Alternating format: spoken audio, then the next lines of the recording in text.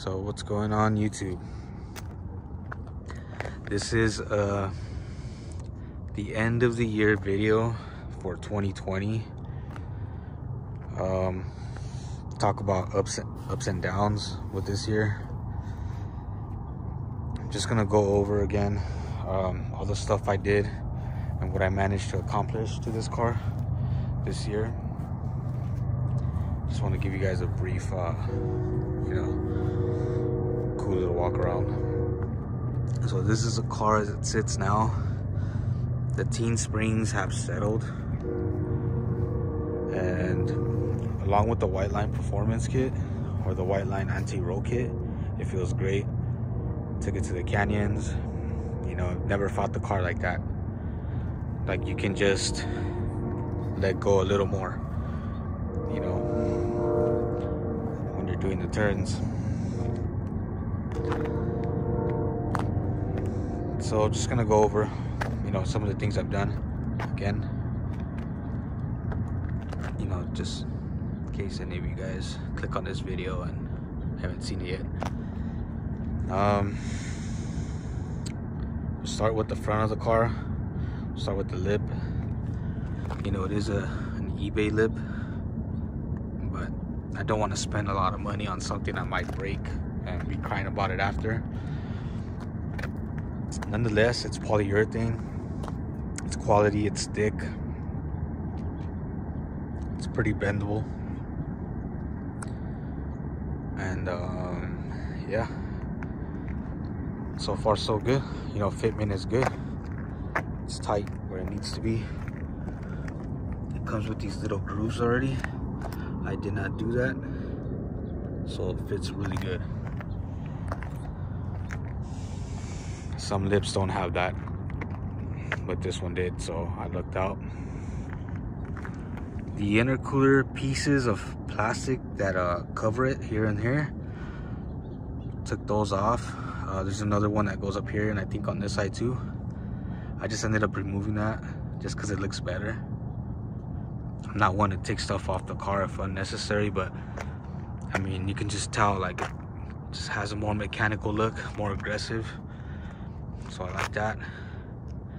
Also put this screen instead of like that plastic piece that it has, which is really ugly in my opinion. You know, like this, it looks a lot better. It all flows together. It makes sense. There's an air dam right there. So put those two new stickers on there. I'm still rocking the dealer quality inspection sticker. You get that when it's brand new. Somebody signs it, but mine's came like that. Let's see, what else can I tell you guys? The mud flaps, as you guys know, the rally art.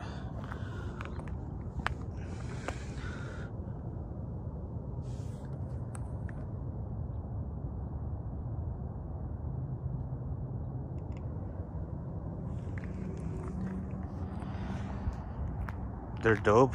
I really like the mud flaps. You know, they don't sell them here in the United States.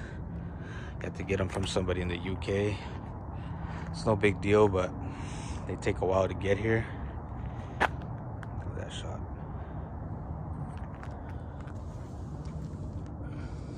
But they really look good on the car.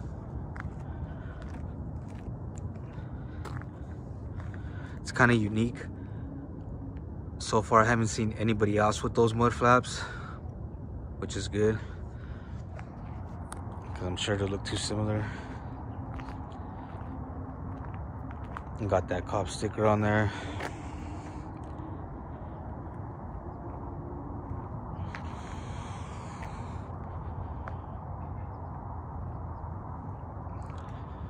Got these side markers here.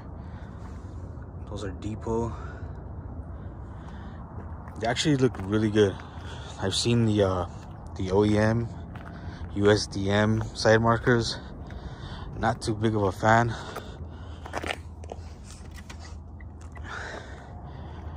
But these look dope.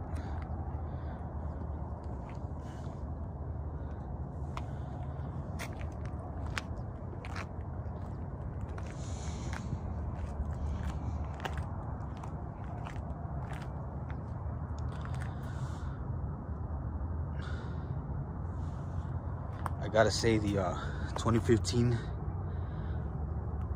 mirrors look a whole lot better than the 14s and under. It just makes the car look too plain. Like just that little piece and the design of it is just makes it like night and day difference. Looks a whole lot better. All right, so I think that's it for the outside. Interior mods. Actually, I fixed some of this. This thing was all scuffed out. Interior mods, nothing much really. You know,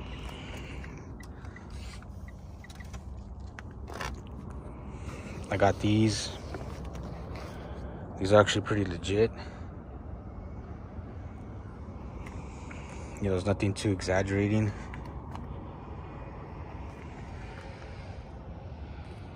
Everybody with an EVO X feels my pain right here. I don't know why it just starts to do that, even if you get out like all careful. But I will fix that later.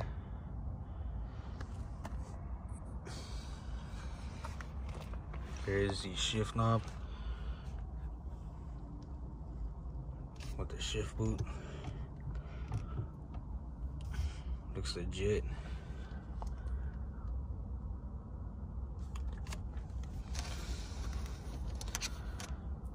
This thing is actually pretty difficult to put on. It's gonna take you a few tries taking it on and off, but it can be done.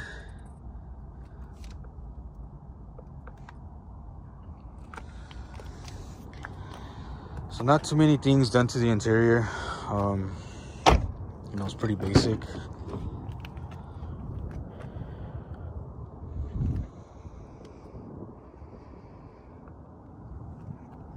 I will say that the 15s, they have a different material on there than the Recaros.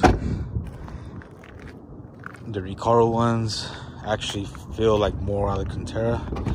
This is more like, you know, like a cheaper suede. Still suede nonetheless. It's soft, but it just feels different. You can tell.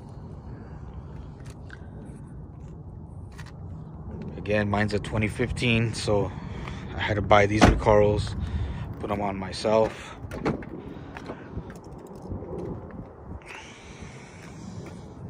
I actually did this recently. I patched it up because if you saw my other videos, it's got like a white mark here. I hated seeing that. So just went to, I just want to go buy a piece of cloth. I cut it to like a kind of a decent looking deal and just stitched it myself. Not too bad. Left a little bit of play just so that, you know, when you slide in and out. That's the shift knob.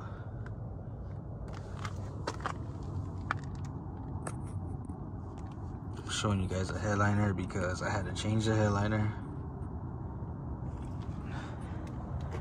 So that's something I also did. The interior doesn't look too bad. Other EVOs are actually really plain. You know, the piano black actually looks good with it. The stitching on the door too. Actually did that too. Got me a leather, I got me one off of Rally Art. It was a leather e-brake. And that's pretty much it. That's pretty much it. That's the end of the year review there. Interior and exterior. Let's see what else I can show you guys. I'll just show you guys this place I'm at. It's really dope. I like the mountains all around.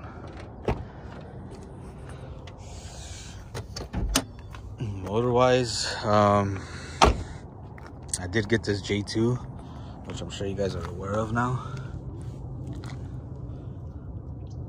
J2 exhaust. Kind of have to mess with it to get them to line up. So I have to look straight. Had to move them around a little bit.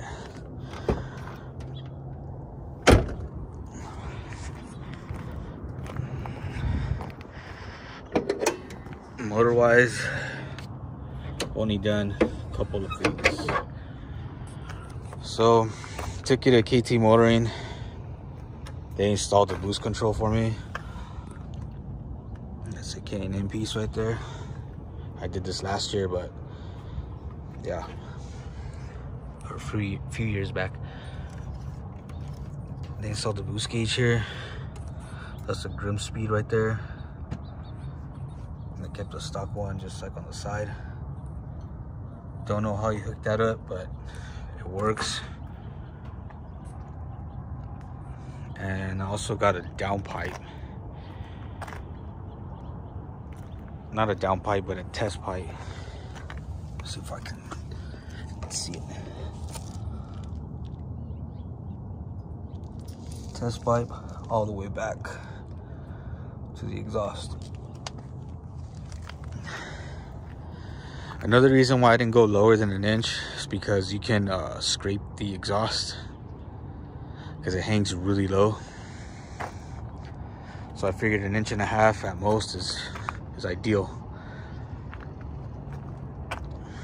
So it's upper intercooler pipe now, boost control, intake, test pipe, cat back exhaust on a KT Motoring tune, 91 tune.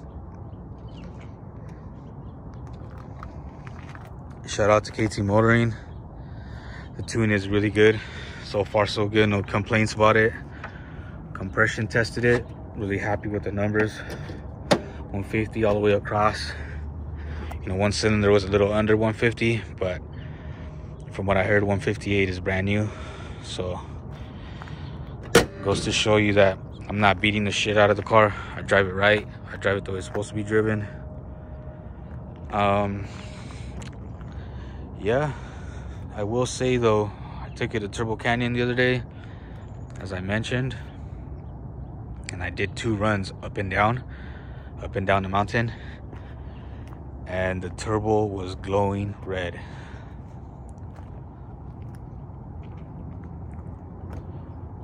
From what I was told, or what I read also, is run a quality synthetic oil because of that.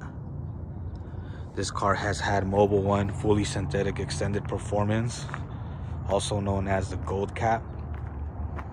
It's had that all its life.